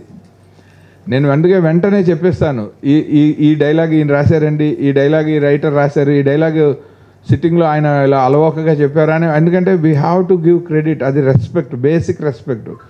డబ్బులు అన్నది వ్యాపారం, అది రావచ్చు పోవచ్చు, కానీ రెస్పెక్ట్ అన్నది మాత్రం ఖచ్చితంగా రావాల్సిన అంశం. అది మొట్టమొదట రావాల్సింది సినిమా ఇండస్ట్రీ కాదు, అసలు క్రియేటివ్ ఇండస్ట్రీ ఎందులో అయినా రావాల్సింది రచయితకే. ఈ విషయం మీరు దీన్ని కెరీర్గా భావించే ముందు ఇది బాధ్యతగా భావించాలి ఫస్ట్. ఎందుకంటే నేను చెప్పిన విషయం ఎంత రెస్పెక్ట్ రావటం అన్నది మామూలు విషయం కాదు. ఎంతో రెస్పాన్సిబుల్గా ఉంటేనే ఆ రెస్పెక్ట్ వస్తుంది. ఎక్కడి నుంచైనా కాపీ కొడితేనో, ఎవరి మీదైనా ఒక పైకి వచ్చిన వాడి మీద 4 కేసులు పెడితేనో మనకు ఆ రెస్పెక్ట్ రాదు. ఒక థాట్ కొన్ని వందల మందికి ఒకేసారి వస్తుంది. సమూహం అంటే అదే కదా అర్థం, సమూహ కలిగిన వాళ్ళందరూ ఒక దగ్గర ఉంటారు. సో ఇప్పుడు మీలో అందరు రచయితలు అవుదామని ఉన్నారు, ఆల్రెడీ అయిన వాళ్ళు ఉన్నారు. నమస్కారం మేడం, బాగున్నారు? ఆవిడ మంచి పాటల రచయిత్రి, చాలా పాటలు రాశారు. నేను ఇప్పటిదాకా తీయలేదని నన్ను తిడుతూ ఉంటారు వాట్సాప్లో, కానీ నాకు అవకాశం రాక తీయలేదు. ఇది ఈ టాపిక్ పక్కదారి పట్టించకుండా మళ్ళీ ముందరికి వెళ్ళిపోదాం. అయితే శశిబాల గారు, సో మనం ఆ రెస్పెక్ట్ అన్నది ఎప్పుడు వస్తుంది అంటే మనం స్వచ్ఛంగా, మన దగ్గర ఆర్థిక మాంద్యం మన పరిస్థితుల వల్ల ఆర్థిక మాంద్యం ఉండొచ్చు, కానీ బుద్ధిమాంద్యం ఉండకూడదు. ఎస్పెషల్లీ రచయితలకు ఉండకూడదు. అది బుద్ధిమాంద్యం ఉంటే ఒక్క సినిమా వరకే సక్సెస్ అవుతాడు, రెండో సినిమా రాదు. ఎందుకంటే ఎక్కడో ఒకటి దొరికేస్తాం. అది దొరకకుండా ఉంది. ఎస్పెషల్లీ ఇప్పుడు ప్రేక్షకుడి చేతిలో మొత్తం ప్రపంచ సినిమా అంతా ఉంది వాడు అరచేతిలో. అటువంటప్పుడు అందరికంటే టఫెస్ట్ కాంపిటీషను ఈ ఇండస్ట్రీలో ఉన్నది రచయితకే. ఎందుకంటే ఒరిజినల్ థాట్కి ఇప్పుడున్న saleability sky is the limit. ఇదివరకు మనం ఇలాంటి ఫెసిలిటీస్ కానీ టెక్నికల్గా ఇంత అడ్వాన్స్మెంట్ లేనప్పుడు రచయితకి చాలా కష్టం. ఎక్కడో ఒక పత్రికలో అచ్చవ్వాలి, అదే పెద్ద కొలమానం, అది సర్టిఫికెట్. ఒక మ్యాగజైన్లో ఒక ఎడిటర్ కనుక తన కథనో కవితనో దేన్నైనా అచ్చయిస్తే దాన్ని పాపం అందరికీ చూపించుకుంటూ తనకు తెలిసిన సర్కిల్లో ఆ పత్రికని ప్రమోట్ చేసుకుంటూ ఉండేవాళ్ళు. ఇప్పుడు ఆ అవసరం లేదు. మైండ్లో ఏదొస్తే అది వెంటనే ఫేస్బుక్లోనో ట్విట్టర్లోనో ఇన్స్టాలోనో పెట్టుబడిస్తున్నారు. ఓవర్ నైట్ పాపులారిటీ మన టాలెంట్ని షోకేస్ చేయడానికి, మనకు అవకాశాలు రావడానికి ఎంత హెల్ప్ చేస్తుందో, అదే అలాంటి సమానమైన ఊహ ఉన్న కొన్ని వందల లక్షల మంది అవకాశాలను తొక్కేయటానికి కూడా అంతే హెల్ప్ చేస్తుంది. అది గుర్తుపెట్టుకోవాలి. అది వచ్చినప్పుడు మనం ఎంత ఆనందపడతామో రానప్పుడు అంత దుఃఖపడకూడదు. ఎందుకంటే ఈ ఇండస్ట్రీలోకి రావాలి అని అనుకుంటే కొన్ని వందల మంది రచయిత్రులని వాళ్ళ ఎఫర్ట్ని వాళ్ళ కష్టాన్ని చూసిన తర్వాత నేను అర్థం చేసుకున్నది ఏంటంటే, సక్సెస్ని చూసి రాకండి, ఫెయిల్యూర్ని కూడా తట్టుకోగలం అనుకుంటే రండి ఇక్కడికి. ఆ ఫెయిల్యూర్ని యాక్సెప్ట్ చేయాలి అంటే మనం కాంట్రడిక్ట్ చేసుకోవటానికి రావాలి. నేను ఇవాళ యాక్చువల్గా చెప్దాం అనుకున్న పాయింట్కి ఇప్పుడే అరైవ్ అయ్యాను. ఇంతకు ముందు చెప్పిందంతా ఉపోద్ఘాతమే. అది మీకు ఘాతంలాగా అనిపిస్తే దయచేసి నన్ను తిట్టుకోకండి. ఉపోద్ఘాతంలోనే ఉంది, ఘాతం నా తప్పేం లేదు. మనకు కావాల్సింది ఏంటంటే కాంట్రడిక్ట్ యువర్ సెల్ఫ్. మనం మామూలుగా అమ్మా నాన్నల సినిమాల్లోకి వెళ్ళొద్దురా, లైఫ్ సెటిల్ అవ్వదు, నువ్వు కన్సిస్టెన్సీ ఉన్న జాబ్ చూసుకో అంటే వీ కాంట్రడిక్ట్ విత్ దెమ్. మన ఇంట్రెస్ట్ కోసం, మన ప్యాషన్ కోసం వాళ్ళని కాంట్రడిక్ట్ చేస్తాం. ఫ్రెండ్స్ వచ్చి నువ్వు ఆర్టిస్ట్గా బాగుంటావు అంటే కాదు నేను డైరెక్టర్ అవుతాను అనొచ్చు కొంతమంది. నువ్వు డైరెక్షన్ చేయరా బాగుంటుందంటే లేదు నేను యాక్టర్ అవుతాను అనొచ్చు. We contradict with our own well wishers. మన బ్రదర్స్ కానీ సిస్టర్స్ కానీ వచ్చి నువ్వు ఈ పని చేయరా, నువ్వు దయచేసి లవ్లో పడకరా, అమ్మ నాన్న చూసిన సంబంధం చేసుకొని ఎవరైనా సలహాలు ఇవ్వబోతే వీ కాంట్రడిక్ట్ విత్ దమ్. మీకేం తెలుసు, లవ్లో పడితే తెలుస్తుంది అంటాం. Every walk of our life we keep contradicting with our own kith and కిన్. కానీ ఎవడైనా సరే ఒక్కడే వాడిలో వాడికి వచ్చిన ఐడియాను వాడు కాంట్రడిక్ట్ చేసుకోవటం మొదలెడితే he will become the greatest writer on earth. ఎందుకంటే those persons only can see the other side of the character, other side of an incident, other side of anything, other side of their imagination. So మాకైనా టెక్నికల్గా as a director short division నేర్పించినప్పుడు line of access అని చెప్పి కెమెరాని పెడితే we only have 180 degrees ఈ రూమ్లో, other 180 degrees camera ఉంటుంది. కానీ రచయితకి 360 degrees ఉంటుంది. అతనికి కెమెరా లేదు కాబట్టి, అతని ఊహకి అంతం లేదు కాబట్టి. సో 360 degreesలో ఫస్ట్ నీకు వచ్చే థాట్ 180 degrees అయితే when you contradict with your own thought, you jump your thought process to other side of the camera అనుకుంటే then this will become another new angle to your story or your imagination. Self contradiction ఒక రచనలో కాదు లైఫ్లోనే ఎదగటానికి పనికొస్తుంది. ఎందుకు పనికొస్తుందంటే నువ్వు success అయినప్పుడు నువ్వు contradict చేసుకుంటే ఇది నాది కాదు అని అనుకోవటం మొదలు పెడితే నువ్వు ఇంకో సినిమా పని చేయగలుగుతావు. ఇది నాదే అనుకుంటే ఆ ఒక సినిమాతో ఆగిపోతావు. దాన్ని కాంట్రడిక్ట్ చేసుకోవాలి. నీ సక్సెస్ని నువ్వే కాంట్రడిక్ట్ చేసుకోవాలి ఇంకోటి ఎవడో తిట్టే లోపు. నీకు ఫెయిల్యూర్ వచ్చినప్పుడు ఇది నాది కాదు అని నువ్వు అనుకోగలిగితే దాని తాలూకు డిప్రెషన్ నుంచి నువ్వు దూరమై మళ్ళీ పని చేయగలుగుతావు. సో ఫెయిల్యూర్నైనా నువ్వు కాంట్రడిక్ట్ చేయొచ్చు, నీ సక్సెస్నైనా నువ్వు కాంట్రడిక్ట్ చేయొచ్చు, నీ ఐడియాని నువ్వు కాంట్రడిక్ట్ చేయొచ్చు, అండ్ ఇట్ కాస్ట్ నథింగ్. నీకు ఇంకొక తమిళ్లో మేము మెడ్రాస్లో పనిచేస్తున్న రోజుల్లో మనలో చాలామంది రచయితలు వినే ఉంటారు, ఆకలి కవులు అంటారు. గురుగారు మీకు బాగా తెలుసు.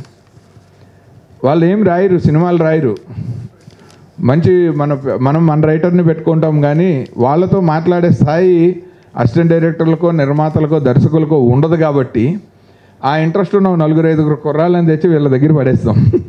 పామ్ గ్రో హోటల్లో రూమ్ ఇచ్చి రోజుకి 1500 ఇస్తే ఆకలి కవులే. వాళ్ళు ఏంటంటే వస్తారు, వీళ్ళు చెప్పిన ప్రతిదీ చక్కగా టిఫిన్ చేసి పొంగల్ తిని మధ్యాహ్నం భోజనం చేసి సాయంత్రం టిఫిన్ తిని ఆ రోజుకి ఒక 7-8 గంటలు మన రచయితని విసిగిస్తారు. ఎలా విసిగిస్తారంటే వాళ్ళు చెప్పిన ప్రతిదీ రివర్స్లో ఆలోచించడం చేస్తూ ఉంటారు. వాళ్ళు ఏంటంటే జస్ట్ వాళ్ళకి ఏమి రాదు, పేరు రాదు, వాళ్ళకి కావాల్సింది ఏంటంటే ఆ రోజుకి వాళ్ళ పర్పస్ సర్వ్ అవుతుంది. నాకు తెలిసి మా దర్శకుల్లో మెడ్రాస్లో అసిస్టెంట్ డైరెక్టర్గా పనిచేసిన చాలామందిలో ఈ మధ్య కాలంలో కూడా ఇలాంటి రైటర్స్ని వాడుతున్నది రాఘవ లారెన్స్ గారు. బాగా పిలుస్తూ ఉంటాడు ఆయన, లారెన్స్ మాస్టర్. ఎందుకంటే ఒక థాట్కి అదర్ సైడ్ నుంచి ఒక కౌంటర్ అటాక్ జరుగుతూ ఉంటుంది. అది మనలో మనమే చేసుకోగలిగితే, అందుకే చెప్పాను, we will become the best writer in the world.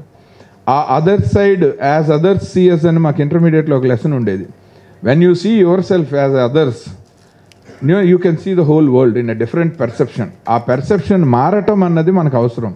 అది ముఖ్యంగా రచయితకి కావాల్సిన ప్రాథమికమైన మోస్ట్ ప్రైమరీ ఎలిమెంట్. దాన్ని డెవలప్ చేసుకోవాలి అంటే మన ఆలోచన వచ్చిన ప్రతిదీ, మనకు cigarette కాల్చాలనిపిస్తే A friend influence వల్లైనా you contradict. ఒక బ్యాడ్ హ్యాబిట్ నుంచి నువ్వు దూరం చేసుకుంటావు. మందు తాగాలనిపిస్తే you contradict with your self, దాన్ని ఒక దుర్వ్యసనం నుంచి దూరం అవుతావు, నీ ఆరోగ్యాన్ని నువ్వు కాపాడుకుంటావు. ఒక వ్యామోహంలో పడబోతున్నావు అనిపించగానే వెంటనే యూ కాంట్రడిక్ట్ యువర్ సెల్ఫ్, డిసిప్లిన్డ్గా నీ లైఫ్ స్టైల్ ఉంటుంది.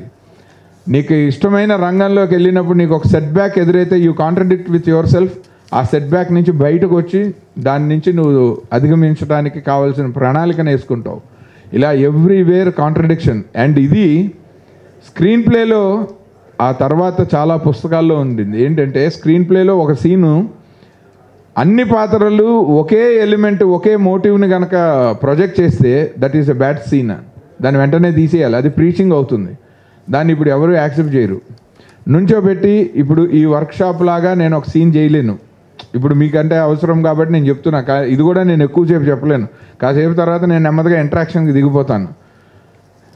అప్పుడు ఒక సీన్ ఎప్పుడు పండుతుంది అంటే ఒక క్యారెక్టర్ ఒకటి మాట్లాడుతుంటే అదర్ క్యారెక్టర్స్ రివర్స్లో మాట్లాడటం మొదలు పెడితే అప్పుడు సీన్ పండుతుంది. అందులో నీకు కావాల్సిన కామెడీ అయినా వస్తుంది, డ్రామా అయినా వస్తుంది, ఎమోషన్ ఏది అనుకుంటే అది వస్తుంది. ఫైనల్గా ఆ అదర్ క్యారెక్టరే ఆడియన్స్ వాయిస్ అవుతుంది. ఇది అవ్వదు. మనం చెప్పాలనుకున్నది ఎప్పుడు మన వాయిస్ అవుతుంది. అది ఒక్కటే కనుక రచయిత దర్శకుడు చెబితే అది తోలు బొమ్మలాట అవుతుంది, పప్పెట్ షో అంటారు. అదే కనుక అదర్ క్యారెక్టర్స్ కూడా మాట్లాడటం మొదలెడితే we call it A scene. అలాంటి సీన్స్ ఒక 60-70 కలిపితేనే it will be a good screen play. So ఈ సెల్ఫ్ కాంట్రడిక్షన్ అన్నది మీకు ఎప్పుడైతే with in your self అలవాటైందో, when you are writing characters, ఒక క్యారెక్టర్ నీ క్యారెక్టర్ చెప్పిన దాన్ని ఇంకో క్యారెక్టర్ నీదే అది కాంట్రడిక్ట్ చేయడం మొదలు పెడుతుంది. You will become the very good commercially successful writer. రాసి పెట్టుకోవచ్చు. ఇది అలవాటు చేసుకోవాల్సిన అవసరం చాలా ఉంది. ఇది థియరీలో చెప్తారో లేదో తెలీదు. ఇది I gained from looking at such legendary writers in the industry who delivered super hits and who inspired us to come in to films. అలాంటి రైటర్స్ని చూసిన తర్వాత మనం నేర్చుకున్న విషయాలే నేను మీతో షేర్ చేసుకుంటున్నాను.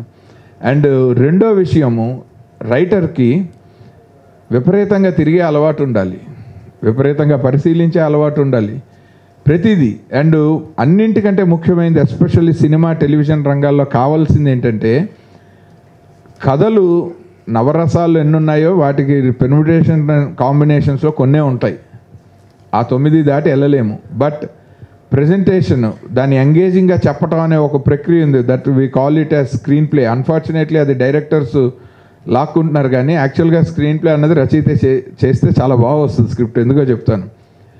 ఎడిటింగ్ రూమ్లో కూర్చుని ఈ సీన్, ఈ షాట్ తర్వాత ఈ షాట్ వేద్దామని డైరెక్టర్ చెప్పటం ప్రేక్షకుడు స్థాయిలో అది చాలా ఈజియెస్ట్ విషయం. అందుకని స్క్రీన్ ప్లే టైటిల్ తీసుకోవడానికి దర్శకుడు అర్హుడంటే నేను ఒప్పుకోను. కాగితం మీద ఈ సీన్ తర్వాత ఈ సీన్ వస్తుందని రాయగలిగినాడు గొప్పవాడు నా దృష్టిలో. అది రచయిత ఎప్పుడు బాగా రాయగలుగుతాడు అంటే, మనం చాలామంది కథల మీద కాన్సన్ట్రేట్ చేస్తున్నాం. ఎస్పెషల్లీ ఈ జనరేషన్లో అన్ఫార్చునేట్లీ 2000 తర్వాత డైలాగ్స్ మీద కాన్సన్ట్రేట్ చేస్తున్నాము.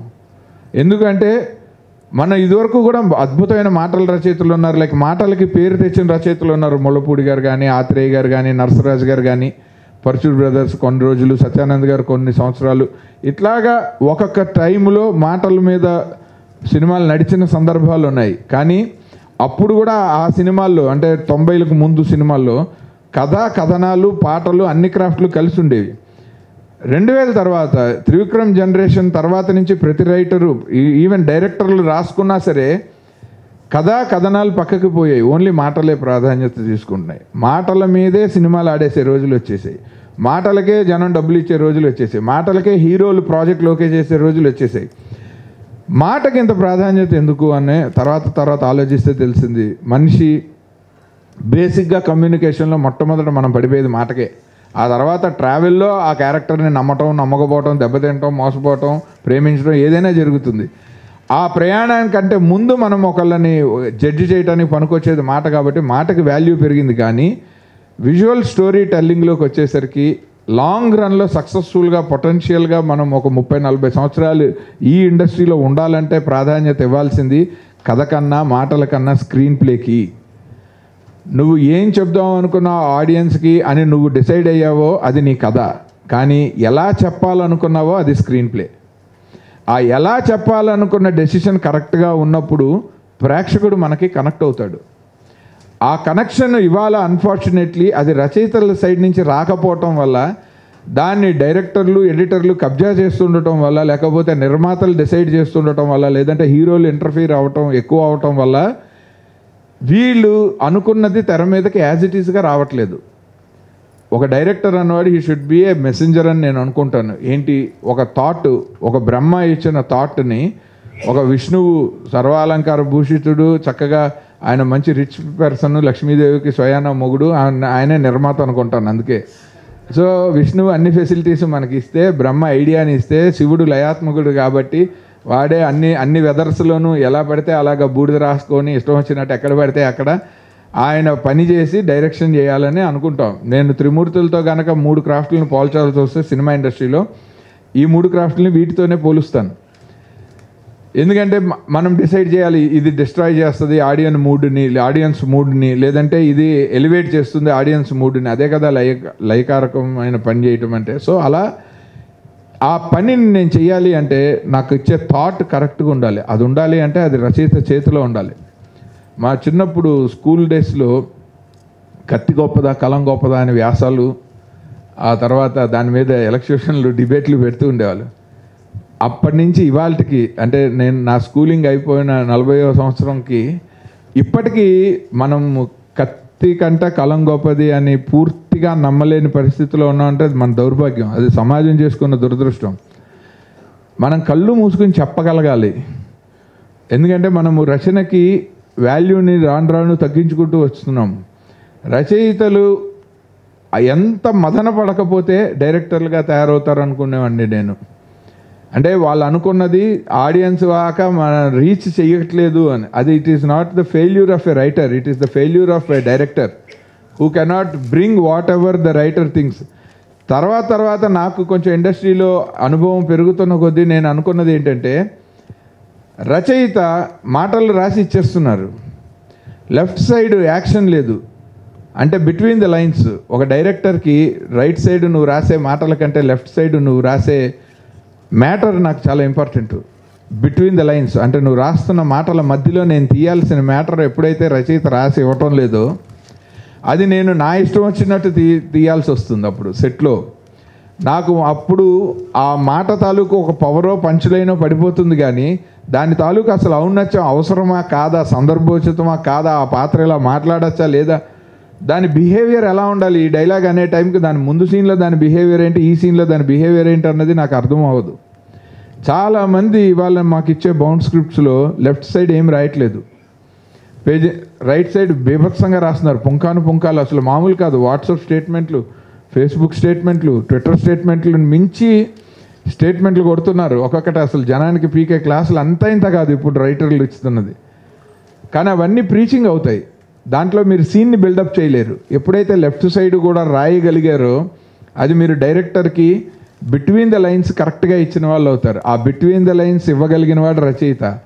భగవద్గీత ఇన్ని శ్లోకాలు ఇన్ని అధ్యాయాలు అన్నీ చెప్పేశాడు కృష్ణుడు, కానీ ఇవాళకి మన ప్రాక్టీస్లో మనం వాటి మధ్యలో ఉన్న అంతరార్థాన్ని ట్రై చేస్తున్నాం వెతకడానికి, కానీ యాజ్ ఇట్ ఈజ్గా మనం ఏమన్నా సాంస్క్రిట్ లైన్స్ని పట్టుకొని ట్రావెల్ చేస్తున్నామా అంటే డెఫినెట్గా చెయ్యం.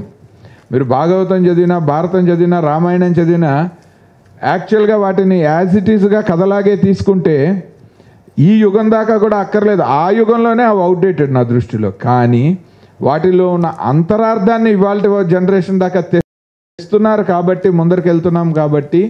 అలాగే ఒక బైబిల్లో అయినా సరే, ఒక ఖురాన్లో అయినా సరే, ఇవెందుకు పవిత్ర గ్రంథాలు అయ్యి ఇప్పటికీ మన జీవితానికి ఆధారమైన శాసనాలు అయ్యాయి మనం మంచిగా జీవించడానికి అంటే, it is not because the lines that were recorded are printed, it is because of the untold lines between the lines.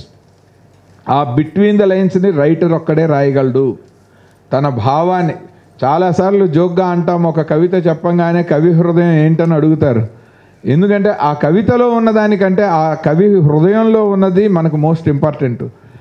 దాన్ని ఆత్మ అంటారు.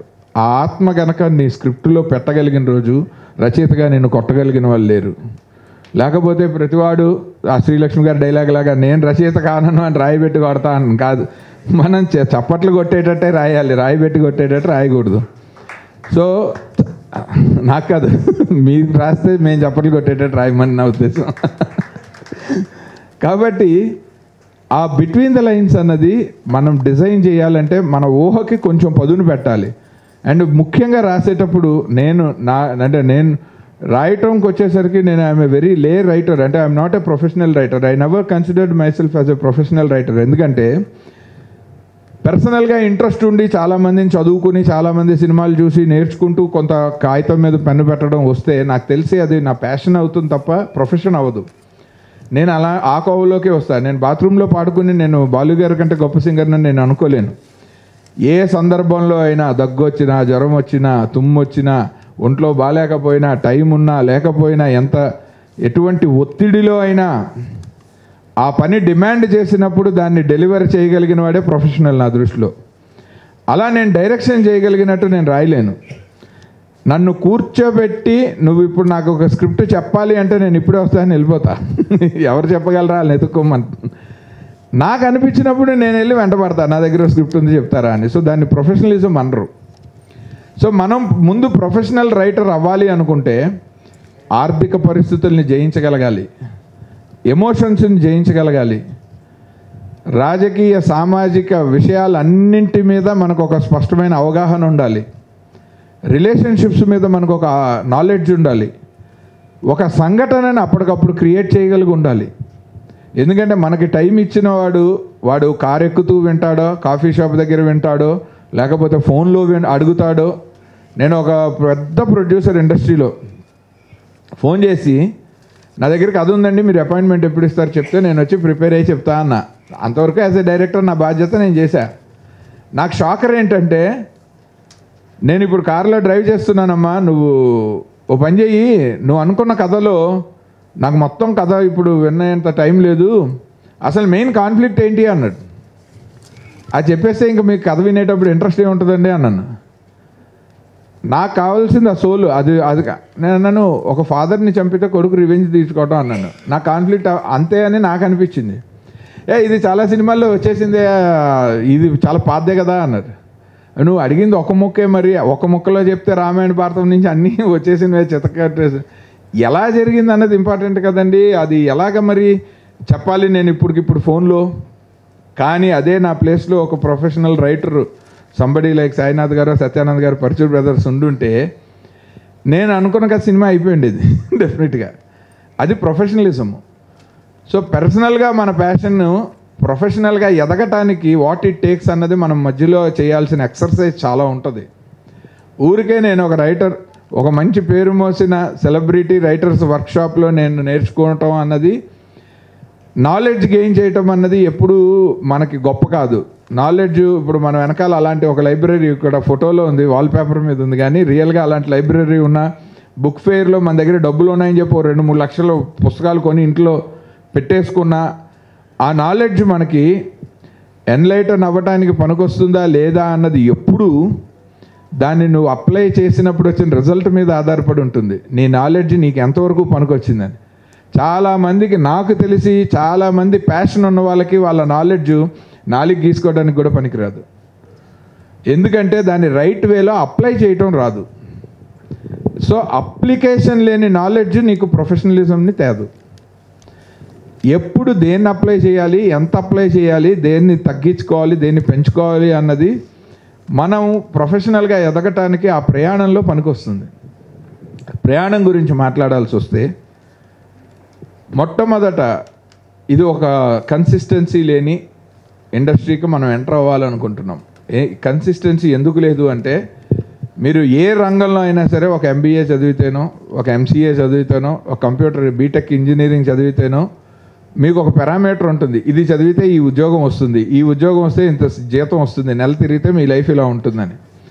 ఈ ఒక్క రంగంలోనే ఓవర్ నైట్లో వస్తాయి, ఓవర్ నైట్లో పోతాయి. సో దీనికి కన్సిస్టెన్సీ లేదు లైఫ్లో. అలాంటి రంగాన్ని మనము కన్సిస్టెంట్గా ఒక 30-40 సంవత్సరాలు ఉండటానికి ఏం చేస్తున్నాము అంటే మనకు మొట్టమొదట కావాల్సింది మన మైండ్ సెట్లో నువ్వు ఫలితాన్ని ఎక్స్పెక్ట్ చేసి ఇక్కడికి రాకు. ప్రయాణాన్ని ప్రేమించగలిగితే రా. అది కష్టమైనా, నష్టమైనా, రాళ్ళైనా, రప్పలైనా. ఆ ప్రయాణాన్ని ప్రేమించగలగటం అన్నది చాలా కష్టం.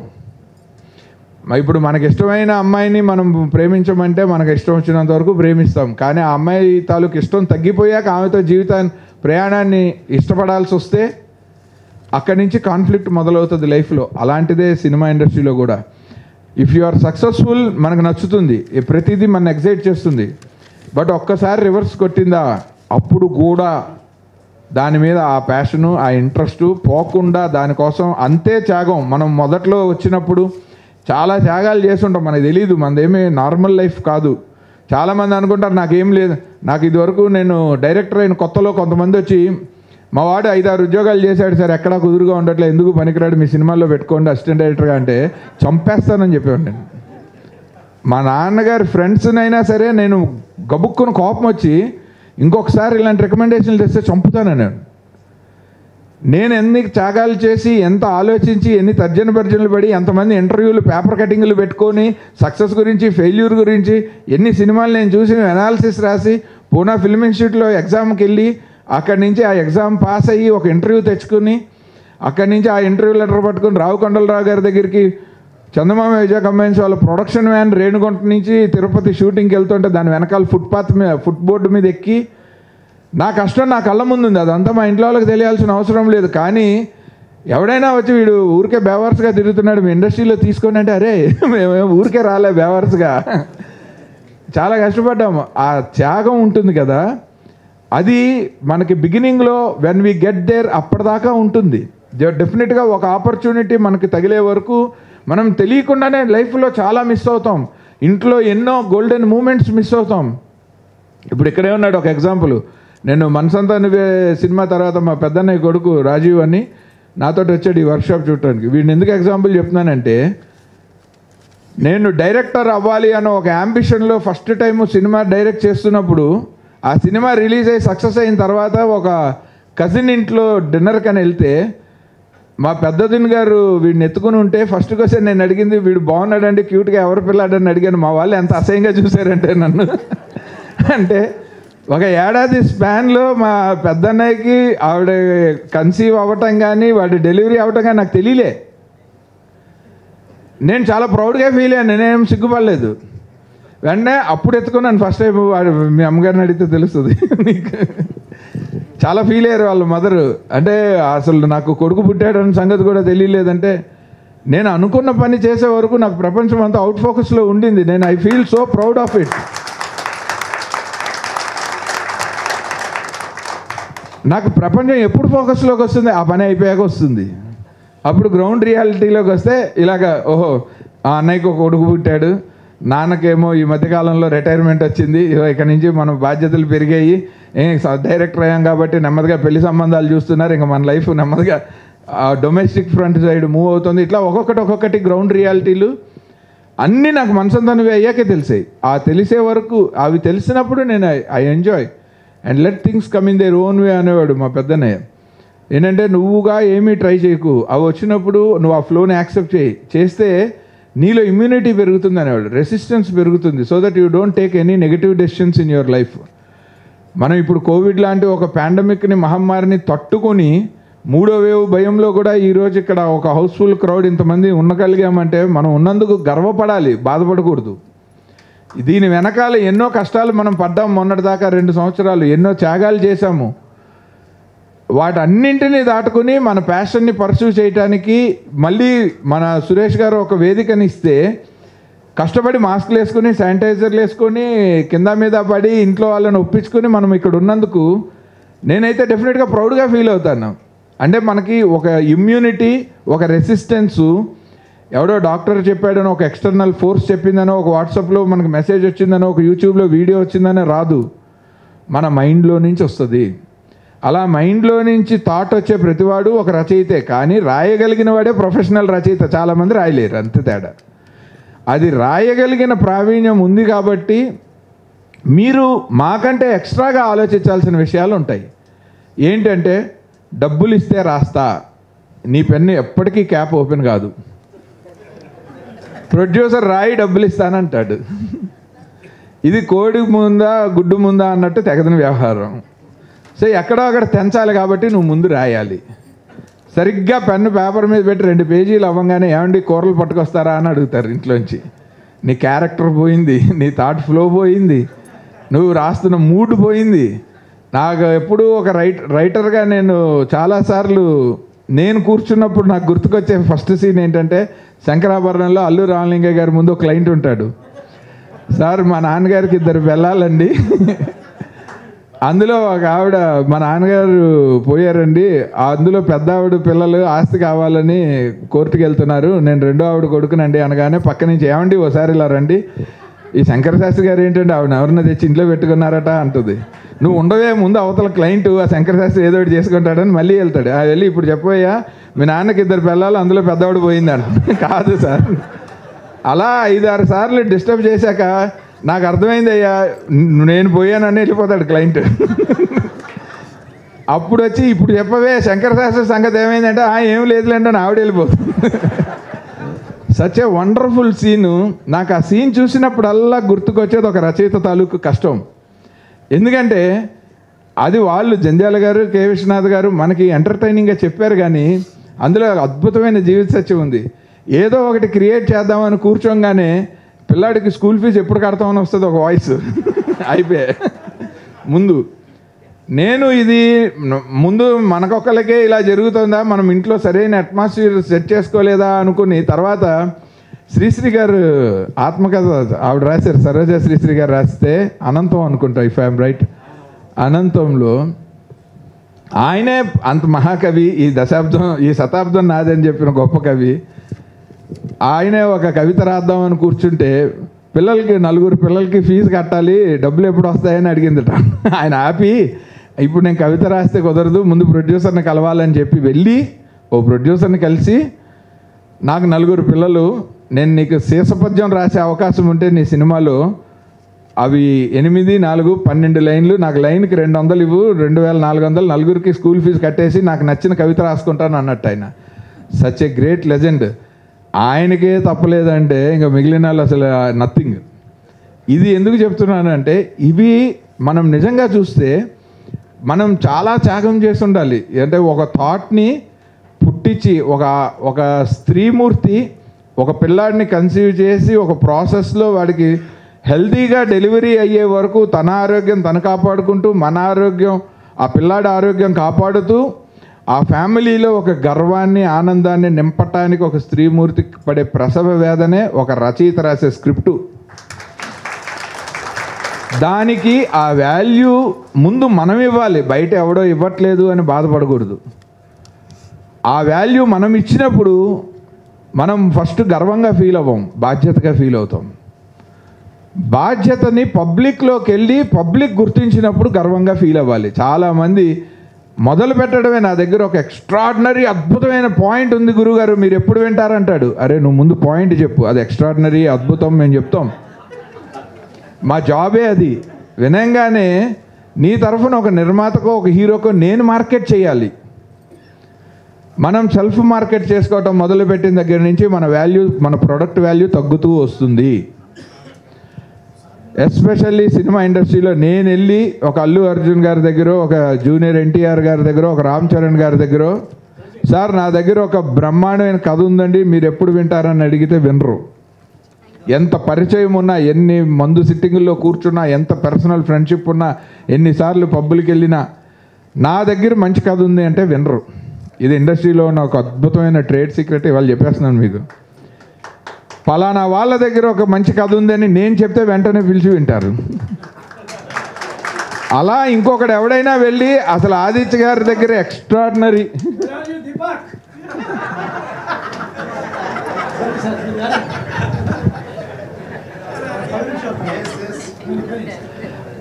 అలాగా ఇంకొకటి ఎవడైనా వెళ్ళి సార్ V.n.aditya దగ్గర ఒక మామూలు ప్రాజెక్ట్ వినలేదండి నేను, అసలు దాని డిజైనే అదిరిపోయిందని ఎవరైనా చెప్తే నన్ను పిలుస్తారు.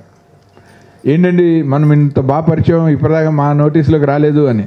నేను అందుకే వెయిట్ చేస్తానని చెప్తాను. నేనుగా వస్తే అలాగే వినరు కదా. సో ఎప్పుడైనా సరే మనం సెల్ఫ్ మార్కెటింగ్ చేయటం ద్వారా మన కంటెంట్, మన ప్రోడక్ట్ తాలూకు విలువ మనం తగ్గించుకున్నాం. కానీ మనం మార్కెట్ చేయకపోతే అసలు మన దగ్గర ఒక కంటెంట్ ఉందని ఎవరికైనా ఎలా తెలుస్తుంది?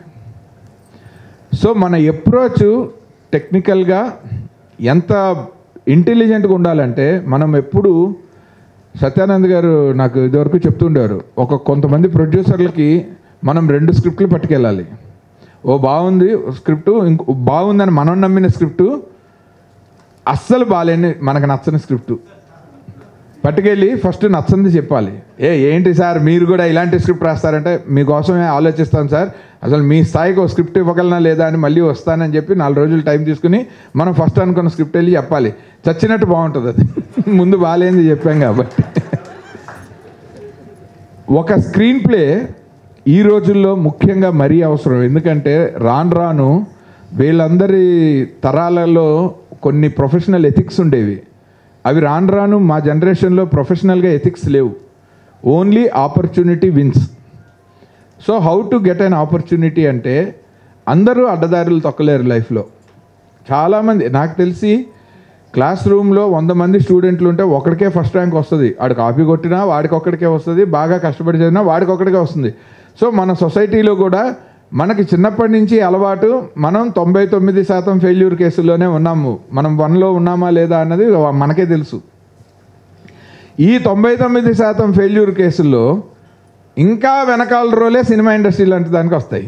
ఎందుకంటే వాళ్ళు అందుకే బ్యాక్ బెంచర్స్ అయ్యి ఉంటారు. అలాంటి వాళ్ళు ఇక్కడికి వచ్చి ఈ కాంపిటీషన్ని విన్ అవ్వాలి అంటే where there are no parameters to win, ఒక ఎడ్యుకేషన్ లేదు, ఇలాంటి దాంట్లో మనము ప్రొఫెషనల్గా ఎథికల్గా ఉండటం అన్నది చాలా కష్టం. అప్పుడు కూడా ఈ రంగంలో మనం సక్సెస్ఫుల్గా కొన్నేళ్ల పాటు ఉండాలి అంటే మనం ఎప్పుడూ 3 స్క్రిప్టులు రాయాలి. ఒకటి మన ఒరిజినల్ స్క్రిప్టు, రెండోది స్క్రిప్ట్ ఏంటంటే ఆ స్క్రిప్ట్ని ఒక నిర్మాతకో దర్శకుడికో లేకపోతే ఒక హీరోకో వినిపించే స్క్రిప్టు. అందులో కథా స్క్రీన్ ప్లే మాటలు ఉండవు. టెక్నికల్గా మన గురించి మాట్లాడే ఒక వాయిస్ని ఎత్తుక్కోవాలి. అది పట్టుకోవటమే చాలా కష్టం. ఆ వాయిస్ మనకు ఒక ఆపర్చునిటీని క్రియేట్ చేస్తే మనం మన సత్తాన్ని నిరూపించుకోగలిగితే, మన ఒరిజినల్ స్క్రిప్ట్ కనుక మనకిచ్చిన టైంలో మనం మనిషిని పడేయగలిగితే, ఎప్పుడు పడేస్తామో చెప్తాను. నేను ఈ ఎక్స్పీరియన్స్ నాకు ఎందుకు వచ్చింది అంటే, లాస్ట్ టైం మీరు పిలిచిన టైంకి కోవిడ్ ముందు వర్క్షాప్కి నేను అప్పటికి ఇంకా ఈ నాలెడ్జ్ రాలేదు, అందుకని చెప్తున్నాను. హ్యూమన్ సైకాలజీ ప్రకారం ఒక మనిషి మ్యాక్సిమం 31 సెకండ్లు నాన్ స్టాప్గా ఎదుటివాడు మాట్లాడుతుంటే వినగలడు, చెవులు పనిచేస్తాయి. 31 నిమిషాలు నాన్ స్టాప్గా ఇంట్రెస్టింగ్గా ఒక కథ చెప్తే వినగలం. 32వ నిమిషం నుంచి వాడి బ్రెయిన్ డిస్కనెక్ట్ అవటం మొదలెడుతుంది. అదే విజువల్ మీడియాకి వస్తే 2-2.5 గంటలు ఎంగేజింగ్గా చెప్తే మనకు నచ్చితే చూడగలం. అందుకనే సినిమాలు లెంగ్తీగా ఉండొచ్చు. దాన్ని ఇంకా ఎక్స్పాండ్ చేసి వెబ్ సిరీస్లు ఇంకా లెంగ్తీగా ఉండొచ్చు. చాలామంది బింజ్ వాచింగ్ చేయడానికి అలవాటు పడ్డాం. అంటే 10 ఎపిసోడ్లు ఒక 2-3 సిరీస్లు నాన్ స్టాప్గా చూసేయగలుగుతున్నాం. Because it is visual medium. Visual ప్రజెంటేషన్కు ఉన్న ఒక గొప్ప క్వాలిటీ ఏంటంటే మన ఒక ప్రపంచంలోకి తీసుకెళ్ళిపోయే యాంబియన్స్ క్రియేట్ చేయొచ్చు. బట్ కథ కూర్చోబెట్టి 1-on-1 నేను వాయిస్లో నెరేషన్ ఇస్తున్నప్పుడు ఒకే వాయిస్ ఎంత అద్భుతమైన నెరేటర్ అయినా 30 నిమిషాలు దాటి వినలేము. సో ఫస్ట్ మీటింగ్లో ఒక ఆపర్చునిటీ వచ్చినప్పుడు దాన్ని సక్సెస్ఫుల్గా యూటిలైజ్ చేసుకోవాలంటే బ్రేవిటీ అన్నది ఇంపార్టెంట్. చాలామంది గొప్ప కథలు గొప్ప స్క్రిప్ట్లు ఫెయిల్ అయ్యేది ఏంటంటే టెన్షన్లోనో కంగారులోనో ఒక ఆపర్చునిటీ రాగానే మొత్తం ఉన్నదంతా అక్కడ పరిచేయటం. అవతలవాడి మూడు అవతలవాడి టైంకి మనం వాల్యూ ఇవ్వనప్పుడు వాడు మన మీద డబ్బులు ఎందుకు పెడతాడు? మనం చెప్పే కంటెంట్ సెకండరీ. ఎవడికి వాడు వినేటప్పుడు వాడికి చెప్పేవాడు లోకువ. ఇది చాలా అసలు లోకోత్తరమైన సామెత ఇది. వినేవాడికి ఎప్పుడూ చెప్పేవాడు అంటే ఒక లోకు ఉంటుంది, వీడి దగ్గర ఏముంది అని. దాని నుంచి వాడిని మనము పైగా మనకేమీ చూపించడానికి ఒక డైరెక్టర్ కొన్నట్టు కెమెరా ఆర్టిస్టులు ఒక లొకేషన్ ఏమీ లేవు. ఓన్లీ మన వాయిస్ తోటి వాడిని పడగొట్టాలి. సో ఇది చాలా కష్టమైన ప్రక్రియ. అవతల వాడికి అప్పటికి అంత క్రితం ఏ మీటింగ్లోంచి వాడు వచ్చాడో, ఆడంత క్రితం ఎలాంటి గొడవలో నుంచి వచ్చాడో, వాడు ఏ మైండ్ సెట్ తోటి మనకి ఆబ్లిగేషన్ కొద్దీ టైం ఇచ్చాడా, లేకపోతే మన టాలెంట్ నమ్మిచ్చాడా, అసలు ఎదుటివాడి గురించి నువ్వు ఏ ఆలోచన లేకుండా మనం కథ చెప్పిస్తాం. ఎక్కువ మంది రైటర్లు ఫెయిల్ అవుతున్న కారణం వాళ్ళ కంటెంట్ బాలేక కాదు, వాళ్ళ అప్రోచ్లో తేడాలు ఉండటం వల్ల. So approach is the first key to success, then comes the content. ఎట్లా అప్రోచ్ అయ్యాం? సడన్గా పార్కింగ్ ప్లేస్లో ఒకడు కనబడంగానే వెళ్ళి సెల్ఫీ అడిగితే వాడు ప్రౌడ్గా ఫీల్ అవుతాడు, వెళ్ళి కథ చెప్తే వాడు చికాకు పడి వెళ్ళిపోతాడు. There is a difference. కథ చెప్పడం వాడికి బిజినెస్, అది వాడు ఎక్కడో రోడ్డు మీద కనబడితే వినలేడు.